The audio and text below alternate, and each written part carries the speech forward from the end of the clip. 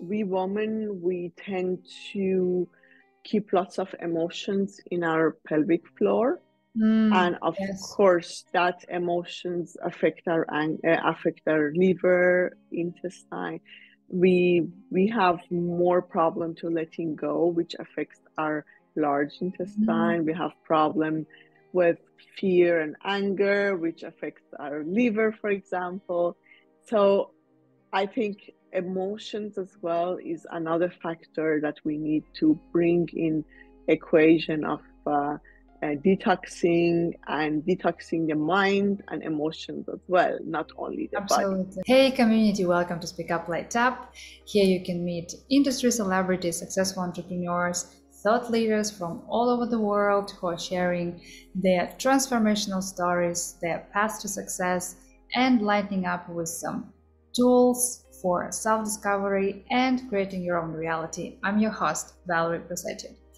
In this podcast, we're talking a lot about business, about some strategies, how to achieve and get what we want, how to accomplish more in this life, how to, become a better version of ourselves. But we very often on our journey to, conquer another peak, we really forget about the most valuable asset. It's our health.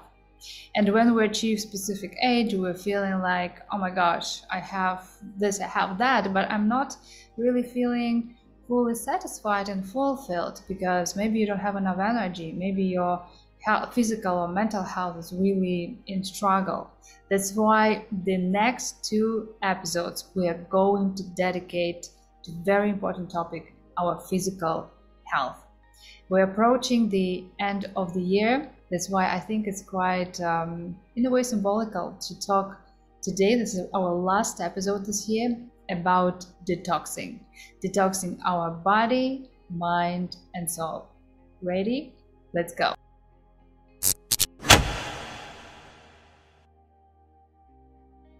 So let me introduce my guest, Rosanna Corredor, specializes in women's health and hormones. He founded Rosanna Corredor Holistic Health as an opportunity to serve her network with her expertise and experience. Natural hormonology and multidimensional health healing are 2 of her strengths and passion. She believes that health conditions result from incoherence in the mind, body, and spirit.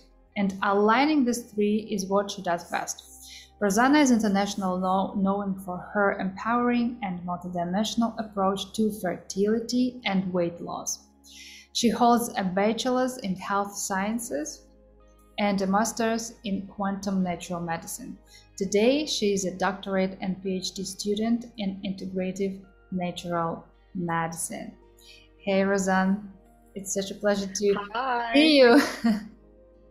Such a pleasure to be here, and thank you, Valerie, for this invitation. I'm a big fan of your work, your podcast, the community you built, and as well your book.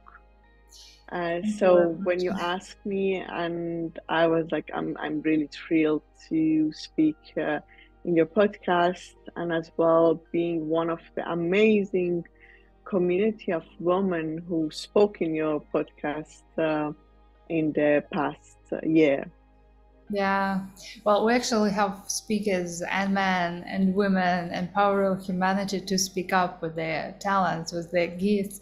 Well, thank you very much for dedicating your time. I remember last time we met in Dubai, we were talking about relocations. I was about to move in Europe. You are now also moved to Saudi Arabia. You're a mom of 2. Wow, amazing changes. Congratulations with baby. Correct. I remember I saw an Instagram post of yours after you became a second-time mom, and you start working straight away. Yes. And I was like, wow, power woman.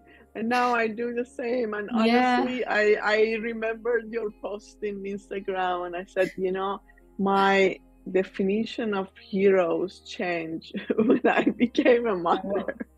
We're And just for me, the following. single moms are absolute heroes. I don't know how they do it. God bless them.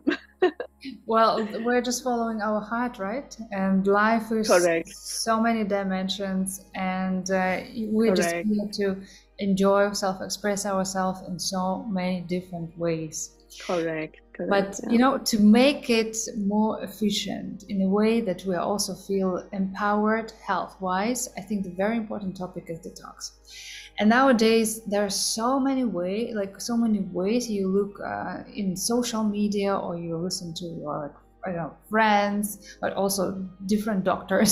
There are so many ways to detox. It's like, I don't know, sometimes it's pills, oils. There's a whole companies, like, I don't know, network marketing companies who are offering different products. There are juices, smoothies. Oh my gosh. In your opinion, what are the healthiest ways to start detoxing your body? Let's talk about the industry that you spoke about. Um, it will be the products, the detox products Mm, are so popular right now, and the word detox became a buzzword anyway. yeah. And they estimate that the market for detox products grow to 70 billion US dollars Wow. until 2025. And that is a yearly increase of 5% market growth. That is a lot. So Yeah. many investments right now, they don't give you back 5% interest, right? And yeah, that is why so many companies start to monetizing from Mm, this trend. I think it's really good to detox, but you need to know how to detox yeah. and how to prepare yourself. That is so important. That is not that is not something that you do it without any knowledge. It's not you are taking a green juice in a bottle and you feel like you detoxed. First of all, green juice needs to be taken immediately because that oxidizes very fast. So what you buy, for example, in a bottle, a Mm. green juice, they call it detox, doesn't do anything. So that is why I'm here, and I advocate for proper way of detoxing. And as well, I'm teaching in my courses the proper way of detoxing and accompany people through the detox. And so that is why I'm really passionate about talking today to your audience about my expertise and my experience with going through detox myself and taking people, my clients, through the detox journey. So what are the first steps to start the process? I think, as you mentioned, it's preparation, and then Correct. It's yeah. preparation is so important. I would never recommend anybody to start a detox without going through some steps to prepare their body. And the whole concept of preparation is opening your natural pathways to for the waste to leave your body. If you start detoxing, you literally release lots of toxins in your Mhm. body, but your pathways are blocked, your pathways are closed, and you cannot get rid of the toxins. And Mm. actually, that harms you much more than if you haven't done detox. Mm. So, what are the pathways of drainage pathways or the waste release pathways in the body? Is colon. Okay, that is the first pathway we need to take in consideration.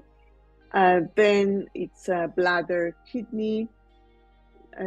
After that comes liver.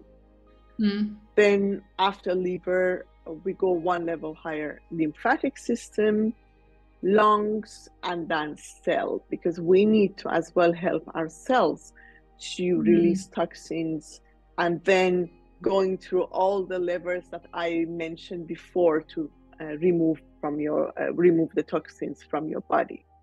So first thing I recommend is just pay attention that your pathways are open. So once and if it's not open, you need to open it, okay? And actually open that means detoxifying, but you have to start one by one to make sure that everything works before you go and take products, before you go and take herbs or drink juices and so on. So basically, this definitely should be accompanied by a specialist. Do you need to do any kind of medical checks, or how it works normally? Correct. So what I usually do, I can go step by step through all the channels and tell you exactly what you can do to make sure that your channels are open. First one was colon. Of course, you can get a colon check. You can get a colon hydrotherapy to make sure that all the waste that are accumulated there leaving your body. But as well, if you have constipation, if you have diarrhea, and so on, you have to first address that issues before you go and do detox, right? Personally, I think drinking lots of water, keeping your colon clean. For constipation, it's great to take magnesium citrate in the evening before you sleep, for example. So it's magnesium citrate specifically help for your bowel movement. And then you have to only take it until your bowel movement is regulated, and then you can leave it, because otherwise it goes other way and becomes diarrhea. Okay. Exactly. What else you can do? You can take apricots and prunes. There are some yoga sequences I teach. When you do that yoga sequences, you need to go to the toilet immediately afterwards. For example, aloe vera is amazing to drink. You can drink before you sleep, and when you wake up, you will be able to go to the toilet. There are so many other things you can do. There are only few of them that I mentioned. Then we go to the level of bladder and kidneys. It's so important to drink lots of water. As well, it's important that you don't increase your water intake from 1 liter to 3 today, because it's literally not going to leave your body. It's going to be water retention in your body, right? So it's so important that you increase it gradually. And our body has a programming. For example, if your body thinks that you receive 1 liter of water every day, our kidneys will program for 1 liter water. And because it's not enough, they literally keep the water, and you crave more salt, because then in that way you can store water more. And your kidney, doesn't let the water pass through it easily. Okay. And then, of course, you get lots of problem with the kidney and bladder in that case, but at least your kidneys, they have enough water to function, right? So you have to increase your water intake. I'm saying always 1 glass at a time. For example, if you are taking 4 glasses, increase to 5 for 2-3 days, and then increase another time for another glass for 2-3 days, and so on. That's a great. So exactly, and what helps? Of course, yoga helps a lot. Yoga that you put your legs up, or you have upside down, headstand, handstand. What else? It works. Lemon juice works really good. Like if you drink in the morning lemon juice and keep your body as well alkaline. Um, so then we go one level higher is our liver. Is so important because liver literally filter your blood, produce bile, break down the chemicals, break down your hormones to remove from your body. And then whatever it removes goes either through your bowel, stool, or goes through your kidney, bladder as a urine, right? Again, it's really important for livers to have some liver cleanse tea like dandelion, some olive oil, apple juice, for example. These are all helping with liver, and it's very important that we are not overburdening our liver, right? So as well, reduce alcohol, reduce fatty food, sugar, and so on to help your liver to, because liver cleanse itself, right? If you just not overburden it, it cleanse itself. Then the other level is one level higher, is lymphatic system, right? And that is whatever, that's part of your immune system actually. And in our life that we are sitting all the time, our lymphatic systems are blocked. So they are not passing all the bacteria, virus, toxins to be removed through our bladder and urine, right? And then we get water retention, we get loads of other issues. For lymphatic system, dry body brush is amazing. Trampoline or going for a run is really helpful as well. And as well, yoga stretches, because when you stretch, you help your lymphatic system and lymphatic nodes to contract and to release. When they contract, they release toxins. And then, of course, you have lungs. Nowadays, we breathe air that is not clean. You have lots of lead, you have lots of aluminium, you have lots of pollution in the air, and using air purifier for home is a must. It's not even luxury, negotiable. It's literally a must. Not anymore. Use plants for your home, and it helps you to clean the air in another level. And if you are lucky to live in countries or in countrysides that you have nature around you, that will help as well. And of course, use breathing techniques, whatever you know, heart mat breathing, yogic breathing, and all that works. And the last level, which is really important, that's last level because I think we have to open it from down to top, and cells are really on the top. When we are not having enough water, for example, our cells are programmed to receiving that amount of water. They build cholesterol, they build fat around the cells, so they can keep the water. But from the other side, they are not releasing the waste because they keep the water too long, right? So our cells get literally polluted because we are not drinking enough water. We don't have enough antioxidant food that has antioxidants. We have to consider all that before we go and take a medication for detox or do a green juice and start the detoxing process.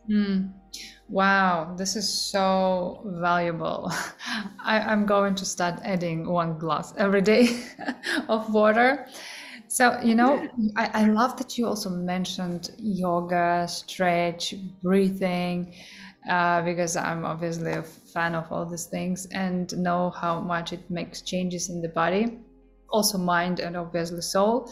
Um, Besides that, how can you support your system during detox? For example, you went through all these stages that you just mentioned, and you're already starting to, like, you chose your method, how you want to detox your body. Is there is any kind of ways how to support yourself, or you just continue living like you normally, like work, or maybe you need to sleep more? I don't know. What is the ways to support your system? Honestly, I think the first thing you can start doing today is quitting sugar, processed Mhm. sugar.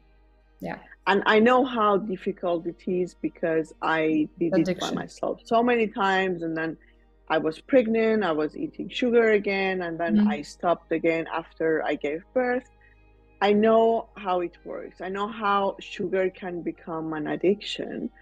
But I'm not telling you when you crave sugar, mainly when you have problem with cortisol and stress, you will need sugar to get going, right? mm, And what I recommend is always having a healthy alternative, but sweet replacement at home. mm, For example, I will have always dates at home, uh, always some black raisins, mm, blueberries, some other fruits that are sweet. So when I crave sweets, I will not go to the alternatives that has processed sugar. mm, And we have the other thing we need to really pay attention to is uh, not sweets particularly. For example, if you buy tomato juice to make pasta, many tomato juice they have sugar inside. yes. Just Mm, pay attention that you are not buying as well products that they have sugar included. mm. It's This quite is the hard. first thing. Yes, because sugar as well goes to your colon and sticks in your colon. Like lots of toxins that we accumulate in our colon is as well coming from sugar. And as well for our small intestine, for our gut is really bad, for many, many things. And sugar as well make you accumulate fat. And fat is literally where the toxins live. Mm, Okay. So when you have more fat means more places that the toxins accumulate, right? yeah. Um, so first thing, honestly, just don't eat processed sugar. Okay. Mm, Second thing that I would say for maintenance that keeps you really going, do exercise. 30 minutes of exercise every day, even if it's just going for a walk, even if it's 30 minutes of going up your stairs and coming back, even if it's winter, and you don't want to go to the gym or you don't want to go outside, just go in your stairs, go up and down for 30 minutes. Is mm, really, really important that you keep your body moving. mm, And the third thing that I would recommend as well, drink lots of water. mm. So these are the things you can literally continue doing and support your body. Mm. Well, this is great things to take into account, but we humans have this kind of habit, wait until it's already, too late. And what are the symptoms that it's time to detox? Yes, very good question.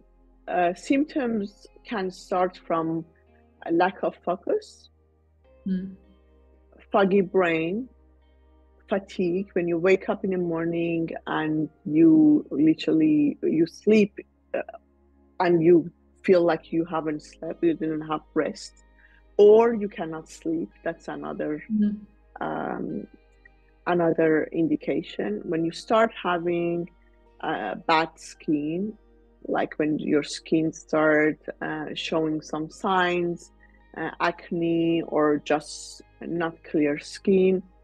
As well, your hair, when you start having hair problem, bowel problem, intestine problem, bloating, gas, pain on the upper abdominal on the right side is where the gallbladder is. These are all constipation, diarrhea. That is all signs that you need detox, but yesterday. Well, oh dear listeners and viewers, how many of you feel like you have an urgency to detox? Well, definitely. So, how often would you recommend to detox from time to time? Like, for example, how many times per year? A very good question. I usually recommend, because I believe that liver detox takes longer than all of other channels to open. I usually recommend to do liver detox 5-6 months, like 1 week per month for 5-6 months. And then after that, only once a year or twice a year, you can start doing detox the whole system, right? But the first time you will lose lots of gallstones and lots of toxins. And I don't recommend to do it once and stop. I recommend that people clean all the gallstones, for example, or the liver completely before they stop. And usually it takes 4 to 6 months or 4 to 6 times that you do detox. There's so many different types of information. For example, also you need to detox during specific lunar phase. What is your attitude to this? Well, actually, in Ayurveda, they say to detox on the day of the new moon. And I personally tried it, and I think is right. I love to organize myself in a way that the day that I detox is the day of the new moon. Okay. Interesting. So basically it's is it like about listening a system actually? Because it's really yes, because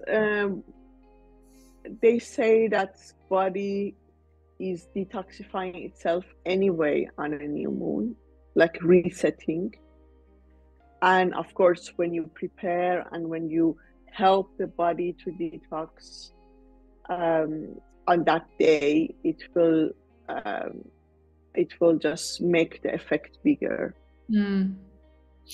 Well, I think another question would be interesting to know: what is the difference for men and women when it comes to detox? If there is any difference? I know that you're focusing to work with women, but what are the differences? Well, there are loads of differences. Men hormone and woman hormone is completely different. Man body and woman body is different.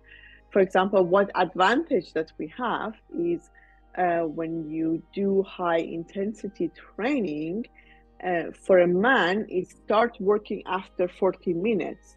For a woman, after 25 minutes. So when we get so we can do actually shorter time of exercises to get the same effect that a man do, right? And women need more carb than a man. Like when we do diet, we have to take that in consideration. And the other studies shows that men do much better in intermittent fasting than women. So these are all the differences between woman body and man body. Unfortunately, many research has done about men, like the group that they do the scientific research on them are mostly men. That's Yeah. why we are in such a need of including women in the research, right? And personally, I read a lot about women's health, and the two programs I have is as well particularly for women. So I have done lots of trial and error by myself to figure Mm. out how many hours of intermittent fasting is right for a woman, where I see the sweet spot of eating carb and not eating carb, for example. Yeah. So exactly. So we need much more research and much more doctors who are working with woman's body, and they know the woman's body. Yeah. Yeah, that's a great point because all the researchers, even nowadays, are mostly focused on men, even if they develop different kind of medicines and pills. And then Yes. they also are kind of applicable, supposed to be applicable to women, but women have completely different Yes. system, Yes. especially hormone system, pregnancy, Exactly. breastfeeding. We have so many Correct. Correct. different phases. And as well, we women, we tend to keep lots of emotions in our pelvic floor, and of Yes, course that emotions affect our liver, intestine. We have more problem to letting go, which affects our large intestine. We have problem with fear and anger, which affects our liver, for example. So I think emotions as well is another factor that we need to bring in equation of detoxing the mind and emotions as well, not only the body. absolutely. That's so true. Wow, there are so many insights for me personally. I hope our listeners, our viewers also made lots of notes out of this. Thank you very much, Roseanne, for being part of this. And we are continuing our conversation next year. We have a very exciting topic about the foods that maximize your energy. So stay tuned and we'll see you in the next episode.